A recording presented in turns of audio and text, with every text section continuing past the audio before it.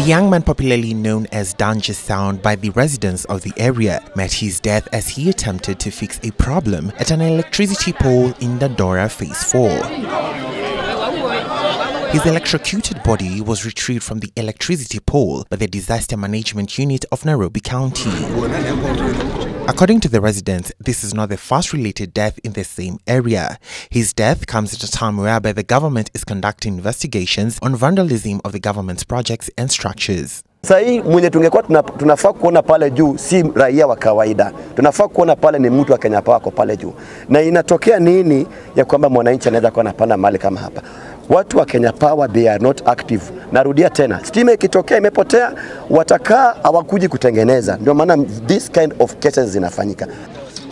The residents state that due to lack of jobs in the area, many have been left conducting illegal businesses. In this case, illegal electricity connection in order to earn a living. The landlords in the area have constructed houses with no power supply, leaving people like Dan to conduct the illegal business and supply the locals with electricity. Unajua visa kama hizi hatuwezi laumu vijana kwa sababu ni vijana hawana kazi.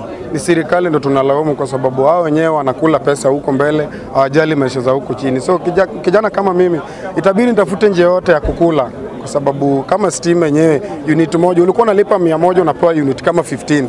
Sasa hiyo unalipa 100 unapewa unit 3. Hiyo si ni kama kuumiza raia.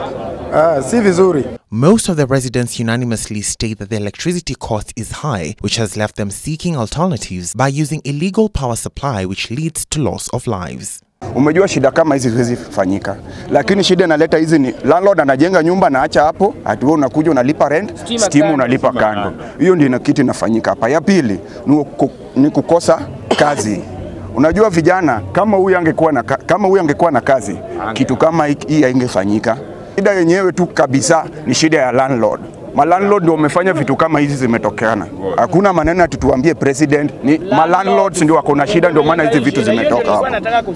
Dan was famously known to be a sound technician and a vocal artist to a famous Musa Jakadala music crew and passed away just a day after performing in a local bar. The body has been taken to the city mortuary as the police launch investigations on the illegal power syndicate business in the area. Arnold Msali, Ebru TV.